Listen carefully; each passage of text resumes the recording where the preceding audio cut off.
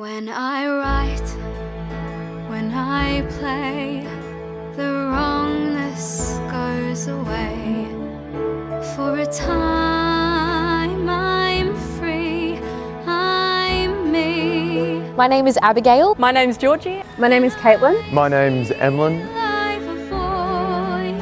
My brilliant career is really important to especially young women today because the protagonist of Sibylla is so against her time. As someone from a small town, the idea of being able to do something and that longing to be a part of something more is something that really kind of connects to me.